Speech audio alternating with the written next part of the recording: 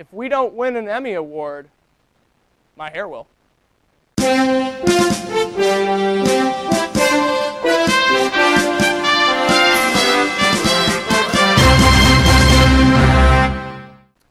hello everyone, welcome to another edition of Mondays in Midtown. I'm Mark Zinn. We had a few snow days last week, which preempted, of course, this broadcast on your local closed-circuit television station. It also caused a lot of headaches for travelers throughout the region, especially toward the north and the west of St. Louis, but it was fun to have a snow day. Take a look at this awesome snow day segment. St. Louis dodged the winter storm bullet last week, but with snow, sleet, and ice on the radar, many schools were called off Tuesday and Wednesday, including SLU, which closed its campus from Monday afternoon through Thursday morning. SLU hasn't been closed for that long since the Great Blizzard of 1982, and we all know what happened there. Nearly 24 inches of snow fell, but this was different. There was, of course, ice, sleet, and snow,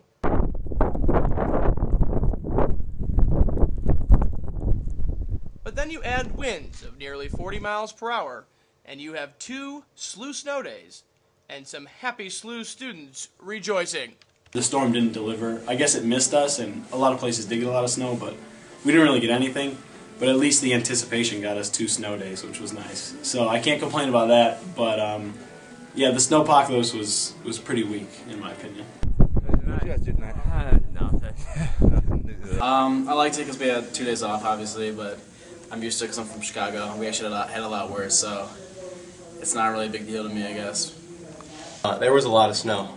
I've never seen that much snow in my life, and all the news was telling me it was going to be terrible. I bought like 4 gallons of water and non-perishable food items. I was prepared for the worst, and it was super icy. I slipped a couple times. Even though it wasn't the worst storm on the books, St. Louis roads were at times difficult to use. You look at some of the streets like Grand. Yeah, it has a little snow on it, but it's still pretty clear. Cars can pass, move at a slow speed. But then look at streets like Olive, completely drenched with snow. That covers the whole street all the way down. Why is that? Well, Mark, City Streets Director Todd Walterman says some secondary roads don't see treatment because the city prioritizes its routes.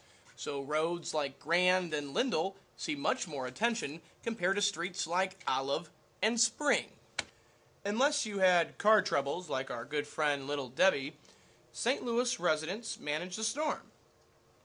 But when doing so, they bundled up.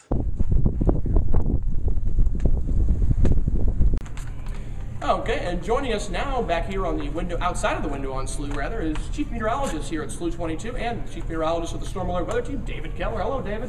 Hey, Mark. How are you doing? Doing well. Everyone wants to know what happened with that storm. It was supposed to be a snowcalypse. We were supposed to get all this snow, but I hear the sleet had something to do with that.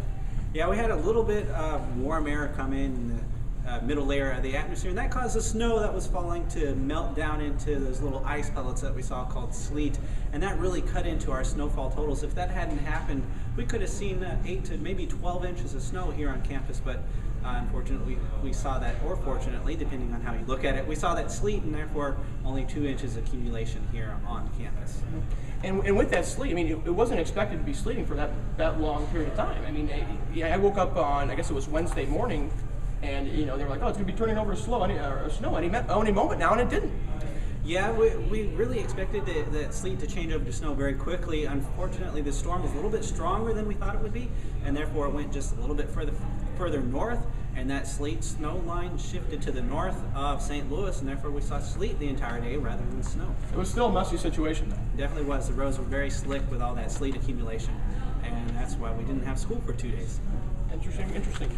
Well, everyone did some fun things on snow days. Snow day, I'm sure you did. He did, trust me. I also had fun. I went out to report in the snow. I guess it was Tuesday evening, and as they say in the business, the camera got turned on me. Take a look. So, Colin, you know, we had 2 days off of school. What did you do with your snow days? Well, I read a lot, Mark. Obviously did all my homework for Wednesday because I didn't know if we had a snow day, so I wanted to be sure I... You hedged your bets. Yeah, I hedged your bets. I did the opposite of hedging. I let my hedges grow. It's not something that means. I just want to say hi to Mike Zinn right now, though. I'm like... No relation to Mark Zinn. None. What's up? Yeah, how did you do on the snow days? It's pretty good. Made some French toast. Made French toast. France is probably seeing similar conditions right now. I hope so. Usually do. They're northern hemisphere. Sure. So, Mark, what did you do your snow day? Well, I played a lot of Halo 3. Nice. And I tracked the store. Mark, tell us what you're wearing right now. I am wearing a now illegal Oh, we're down, coat aren't we? that was once produced. Okay, let's get the inside of It's it. illegal Somewhere in because Norway. Norway. It was left at my apartment. High standard of living in Norway. They Very warm, generally. very warm. Why is it illegal now? Well, Bear Force. It says Bear Force on the back. Yeah, you don't want to know that. Yeah. This is too much for TV. Don't want to get into the law aspect. You know, some of our viewers are ignorant. I have explored, you know, garment law. I specialize in garment law. Okay. Alright. Oh. Accept that. I really We won't use that. We're not gonna edit this. I don't think we're gonna edit this. We don't have to edit it. Right now, it's you know, there's really heavy wind and a lot of sleep. So Mark, when did you steal Indiana Jones' hat? I took Indiana Jones's hat about 13 months ago, and it's doing well. That's right. Like that. Because you know, I try to be. I make all the necessary attempts to become hip with society. So Mark, say you're at Shop and Save. Maybe you... I'm Albert. Mark's that one. Total value. I know. Third one. Yeah. Third person. If you drop your hat before the sliding doors and you happen to walk through the sliding doors and then you realize you drop your hat, would you reach into the sliding doors and grab your hat at just the last minute? You lose your hat at I didn't Costco. hear a word you said. I heard Shop and Save. I lost you with Shop and Save, and I love the voiceovers, the overhead people. Ahoy there, seafood chopper. Yeah, I'm gonna go to dinner tonight. And that's all I got. You know, so be careful out there. You know, ice and snow, take it slow. But take it slow. Take it slow. A lot of fun stuff on snow days. We'll be right back.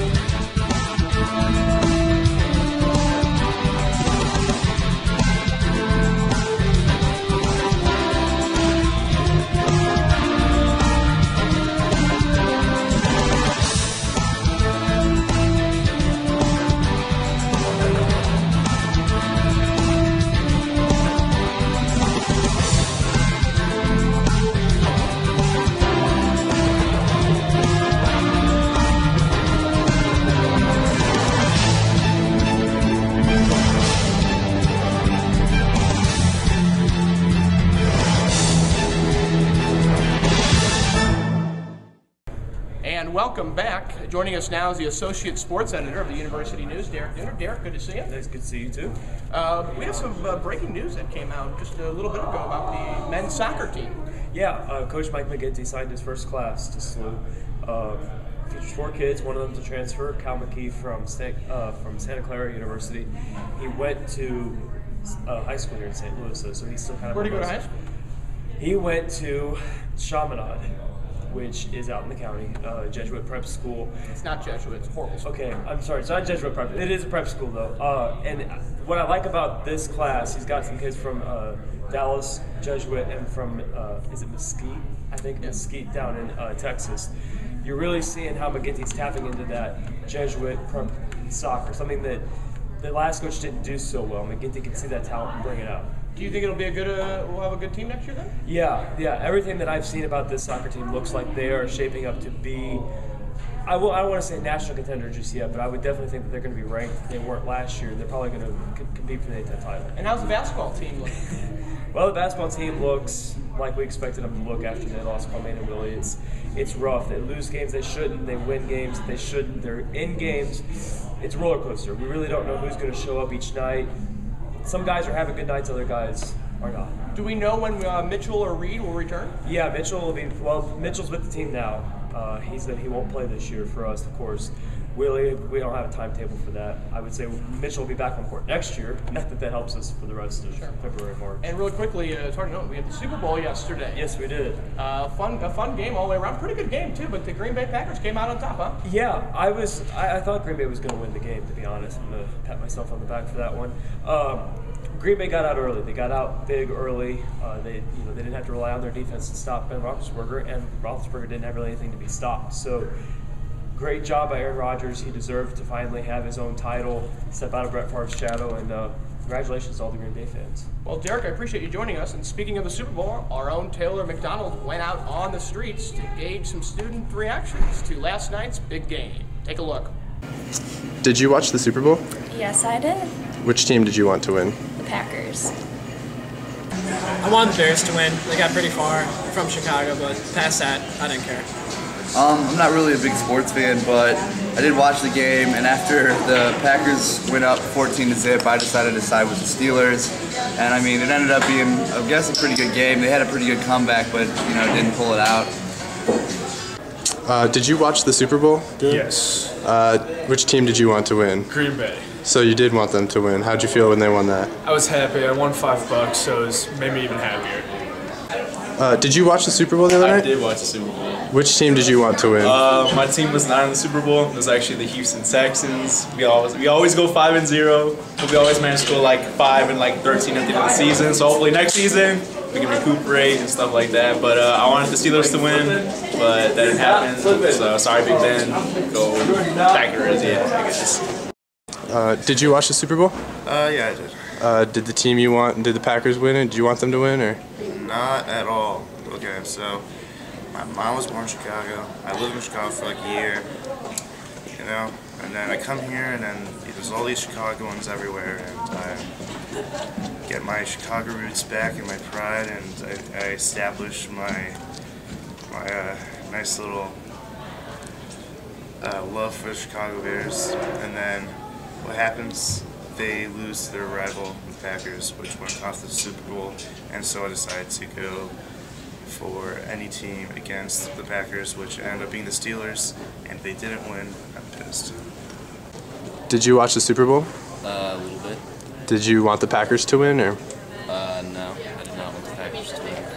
And again, that was Taylor McDonald on the streets, gauging the students, as always, with that Super Bowl topic. Joining us now is Luke Gotta. He is the co-chair of the Great Issues Committee to talk about the upcoming speaker. We have a speaker on Wednesday. Who is it? We do. Professor Michael Cox is flying in from London to speak to us, so we're pretty honored to have him here today, or Wednesday. He's coming to talk about, the speech topic is President Obama and the end of the American Empire. Very controversial topic. I'm sure people will be out there talking about this one. His name, you might not have heard of him, but in the intellectual world, people have heard of this guy. His finger's on the pulse of what's going on in America today. So, what time does the event start? It's at 8 p.m. in the BSC Bar, the first one. So it's gonna be a very intimate event. Only 400 people allowed. Cool, wow. And you'll have to look forward to our exclusive sit-down with Michael Cox on next Mondays in Midtown. We might even have a little cash cab segment, not sure. But either way, it's time for Lyle's Corner. Lyle's Corner. Whoa, it's Lyle's Corner, boys and girls, come on down. You'll learn about cool things around the town. It's Lyle's Corner! That's the Lyle's Corner iPhone app, actually, that just came out recently. It's been in development for a couple of months now, and we finally have it on the market. So it's a free application if you have an iPhone. Just go ahead and snag it. This is where the magic happens, guys. This is where all my biddies come around and edit together my footage and Mark's footage. And this is where Mondays in Midtown happens. I'm surprised Mark hasn't given you a little little background to this yet. This is the dream team. Come out here. There's David sitting at the desk, being busy. There's a green screen. This is often where I go swimming with fish and whales. You can't see it right now, but I'm a mermaid. These are cameras. And that's it. And again, the views expressed on Lyle's Corner don't necessarily reflect those of Mondays in Midtown, the University, or Father Biondi. It's also time for our newest commentary segment, Communicating with Dr. Z. Schaefer. Lately in my two classes, which are Human Communication and Culture, which is a foundational level course mainly aimed towards freshmen and sophomores, and then my Leadership and Teams course, which is geared for upperclassmen, we're talking about issues of leadership and effective communication in the media. And two prominent examples come to mind. Last night we had our State of the Union address given by President Obama. And then also, and more interestingly probably, is the controversy surrounding Amy Chua, the battle hymn of the Tiger Mother. Amy Chua is a law professor at Yale, and she wrote a book basically dialoguing and diatribing about her events as a mother, because she's raising her two children according to traditional Chinese values. And there's some pretty controversial things in her book. For instance, growing up, she wouldn't allow them to have sleepovers, she limited their communication, no video games, forced them to practice on their instrument for hours at a time. But with both these examples, what we were talking about in class are what are the qualities that make someone a leader? Is a parent considered a leader? Is a president, who at the time has subpar ratings, still considered a leader? And so we started talking about the different communication competencies that create a leader. And a few things popped up, such as cultural variables. So for instance, Amy Chua, according to most American parents, would not be considered a very good parent or leader to her children. However, when put in the context of a traditional Chinese society, she'd be one of the best, because her children are both productive and overachieving students. So, point in case is that you need to contextualize information that you hear rather than trying to understand or analyze it in a vacuum. You need to make sure you bring in relevant historical factors as well as relevant relational factors to make sure you understand everything that's being discussed. And again, that was Dr. Z. Schaefer with his commentary on communications. We appreciate his candid responses, as always.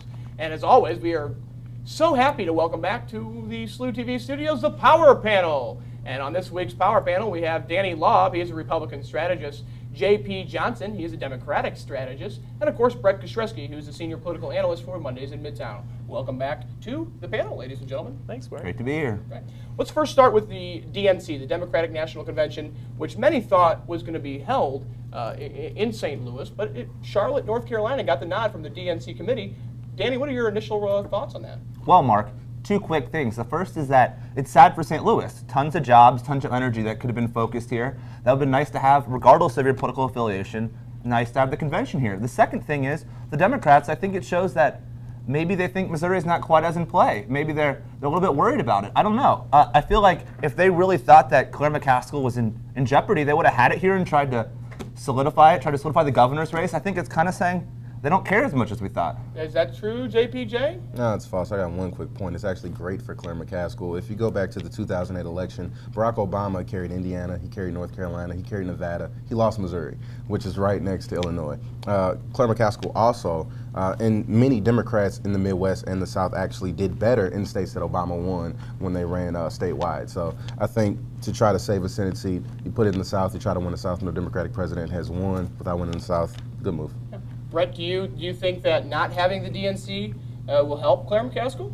Well, I think if you look back at it, the history of political conventions, there's really not too much of a correlation between the location of the convention and the success in that state, especially when they try to choose a swing state. I think actually the more interesting angle of this choice is the union angle. North Carolina is the least unionized state in America with very strong right-to-work laws in their books. State employees are not allowed to unionize and such like that. So a lot of unions are a little upset about that choice, especially with Obama's lack to push on the card check law as well. I guess you guys brought up Claire McCaskill, and she is going to face re-election here in 2012. A lot of speculation on who's going to run against her. I mean, there's already a few candidates that said they would run against her, one of those being Sarah Steelman, and the other one announced last week is Ed Martin. Danny, do either of those two candidates have what it takes to beat Claire McCaskill? I think so, but you know what? What's really interesting is I think it's going to be a three-horse race. I think there's going to be a few more entrants before the end of this, with Ann Wagner here in Missouri, here in St. Louis, and then also Joanne Emerson is thinking really hard about it, more than people's give her credit for. I think we're going to see another horse in this race, but I think all four of those candidates have a legitimate shot at beating Claire McCaskill. JPJ, is Claire going to win? Yes. Yeah, you seem very confident about it. No shot. Ed Martin has no shot. He ran very well in a year where Republicans took back 63 seats in the House of Representatives, and he still lost. So in 2012, when things barely in Dick Gephardt's district, but still 63, the biggest upset since 1932, and Ed Martin still lost. So you take 2012 with all the youth vote that's going to come out, the African American vote that's going to come out. You're going to have way more liberals voting this time around than they did in 2010 because they're going to have a reason to want to keep the White House as opposed to congressional seats. No shot. Brett, the youth vote came out pretty hard in 2008 to elect Barack Obama, but he lost Missouri.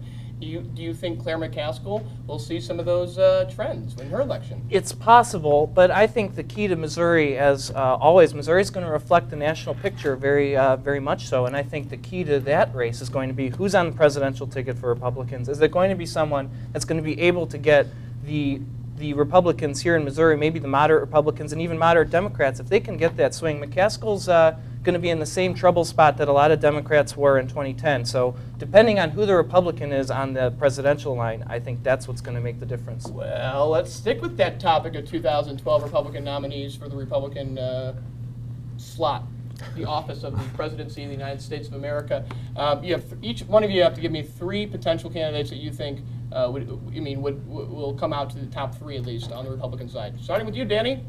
Mitt Romney, obviously topping it. I think Pawlenty will be up there, but I don't think he's going to win. And then I would really like to see John Thune run. I don't know if he could actually get the money behind it, but I'd really like to see him run. JBJ, three realistic candidates for the Republicans. Huntsman, Huckabee, Thune. And Brett, that was fast. I'm going to say Tim Pawlenty. I don't think he's going to win, though. A dark horse could be Mitch Daniels. See if he jumps into the race. He's very popular among the base. And I think Mitt Romney's infrastructure is just too big to be ignored. None of you said Sarah Palin. Kind of surprised. Neither of you think, or any of you think, that Sarah Palin will run and or be at the top of the list? I'll say the Republicans here, and as the lone Democrat on this panel, most Republicans don't take Sarah Palin serious. They don't think she has the wherewithal to actually carry on a national conversation. She's very exciting. She brings in a lot of money. But when you 3 a.m. conversation, when the phone rings at 3 o'clock, do you envision Sarah Palin answering the phone and taking care of the serious problems that are going on in Egypt? Do you see her really conversing with Hu Jintao in China? Do you see her making the consequential issues that serious Republicans can, like a Huntsman, like a Mitch Daniels, who was on B for Bush, like a John Thune, who took out Tom Daschle in the Senate race in 2002? You know, you have serious candidates out there, and Sarah Palin just doesn't stack up. Okie dokie. It's now time for... We thank the panel. It's now time for the Spotlight on St. Louis. Last episode, we took you to the Science Center. This week, we will travel across Highway 40 to visit the James S. McDonnell Planetarium.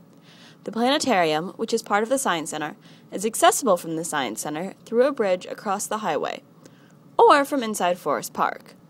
If you choose to visit the planetarium via the bridge, you will find that it is equipped with binoculars, speed readers, and clear plastic sections of the floor to better view and determine the science of the cars passing underneath. Once you cross the bridge, you will find yourself entering a tunnel. The tunnel has displays of popular space memorabilia, including R2-D2. There's also information on various space exploration missions. The planetarium has on display 2 capsules, a spacesuit, and many of the spaceships that Boeing has designed. The real gem of the planetarium, however, you have to pay for. The planetarium shows are $5 for adults and $4 for children. The upstairs exhibit is $9 for adults and $7 for children or seniors. Once you have paid, you will be ushered into possibly the coolest elevator you have ever ridden on and enter the planetarium dome. I asked the Associate Director of the Planetarium, David Ritchie, to tell us about their star shows. This time of year we have 4 different shows. Each one is targeted to a different age group. We have a show called Moon Rock for early learners, like kids that between kindergarten and second grade. We've got a show called Planets of the Sun, which is a tour of the solar system. We've got one called Change Your Latitude, which takes you up to the North Pole and then down south of the equator to see stars of the southern hemisphere. And our fourth show is called Mr. Hubble's Universe, which is all about Edwin Hubble and the Hubble Space Telescope. Every star show has two parts to it. We typically start with a live presentation that's called The Sky Tonight. And what we do is set the star field overhead for the evening's nighttime sky and take a little tour to see what planets, stars, and constellations are up that time of year, so that if you get a chance to go out and do some stargazing, you know what is up and what to look for. Then it's followed with one of those feature shows like I mentioned. If you choose to visit the exhibit, you will view a reconstruction of the Mars rover and touch a piece of Martian rock. You'll see what it's like to live in space. They've included just about every aspect, such as what and how you eat, sleep, exercise, shower, how the air and water are recycled, and how the power is monitored. Upstairs, you will walk through what looks like your typical sci-fi spaceship corridor. To learn information on planets, it has been updated to exclude Pluto, stars, galaxies, and more. The planetarium is a wonderful resource for all aspects of space and an interesting way to spend the day. The best part of the planetarium is the star projector. There are only 4 of them like it in the country, and this is the latest technology in star projectors using fiber optics. There's one like this in New York, one in Los Angeles, one in Oakland, California, and we've got the 4th one right here in St. Louis. The other thing going forward is that we have the largest dome in all of North America. So anybody who comes here to see a star show is seeing the most realistic sky available at any planetarium anywhere in the country. And again, that was a spotlight on St. Louis. Great job, Amanda. I love, L-O-V-E, love the Science Center. Well, ladies and gentlemen, I don't want to do this, but I'm being told I had to by our producer, our man on the streets, Taylor McDonald, because I'm a Rams fan. But with the Super Bowl in mind, it is proper to offer congratulations to Tom Brady for winning the MVP. It was a unanimous decision by the people who vote, which was the first time in NFL history that it was that unanimous. And it's the second MVP award that Tom Brady has won in his career.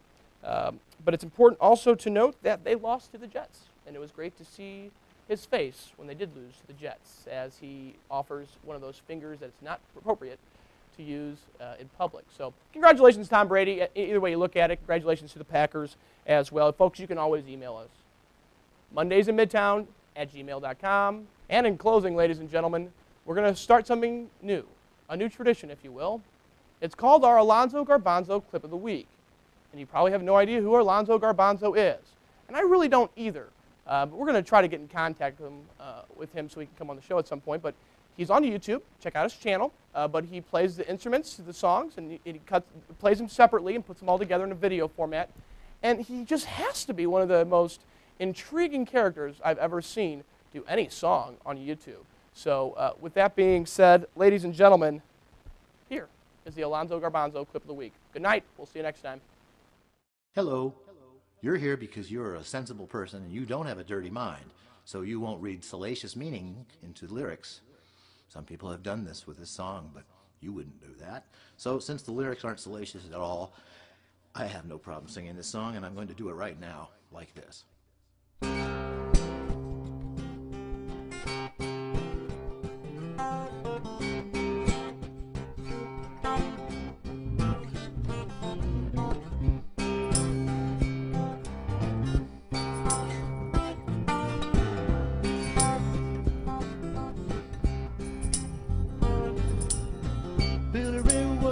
Son, when he daddy was good, he'd come along. When they gather around, start to talk. Cousin Billy and I go out walking. To the backyard we go walking. Then he'd look into my eyes. Lord knows, to my surprise, the only one who could ever teach me was the son of a preacher man. The only one who could ever reach me was the son of a preacher man. Yes, he was. Oh, was he? He was.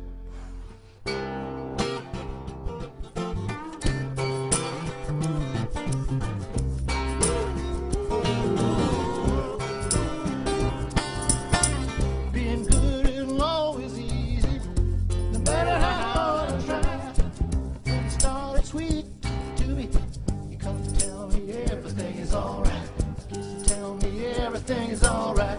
Can I get away again tonight? And the only one who could ever reach me was the son of a preacher man. The only one who could ever teach me was the son of a preacher man. Oh yes, he was. He was.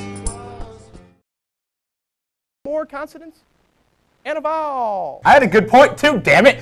Yeah. He was going. Jobs, jobs. Jobs, jobs, jobs. It's the economy, stupid. That's Jonas Miller. He's a night crawler. Yeah.